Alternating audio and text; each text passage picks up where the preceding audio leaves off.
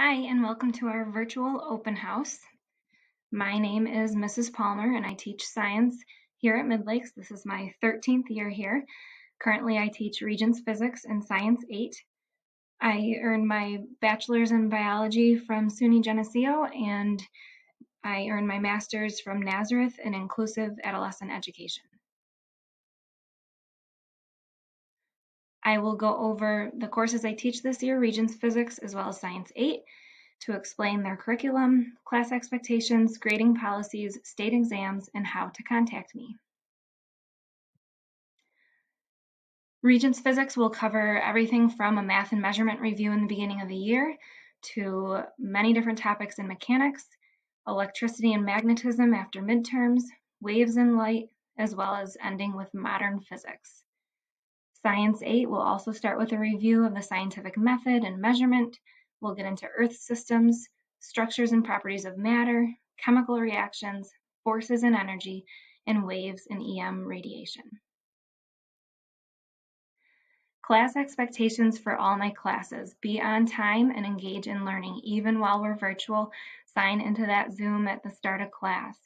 Be prepared to learn, be a hard worker, and be respectful of others, especially while we're virtual.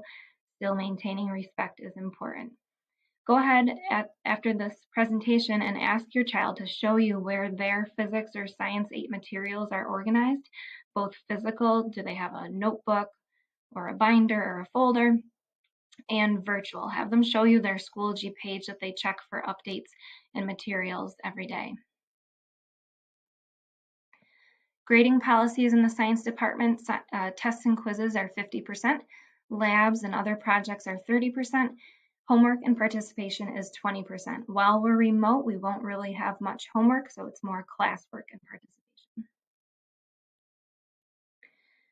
Each class has a state exam. The Regents Physics exam is at the end of the year, and students must have their required labs turned in order to take the exam.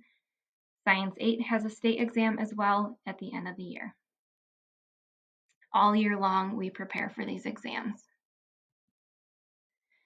If you have specific questions for me, please don't hesitate to reach out. apalmer@midlakes.org is the best way to get in touch with me.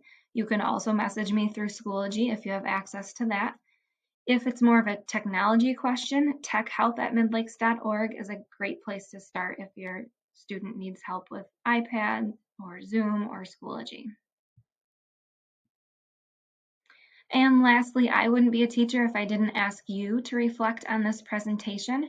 Normally at open house, I would ask you to write down something about your child on an index card, maybe how they learn best, something I should know about them, how they interact with others, something that's helpful or unhelpful for them. Sometimes I just get funny stories.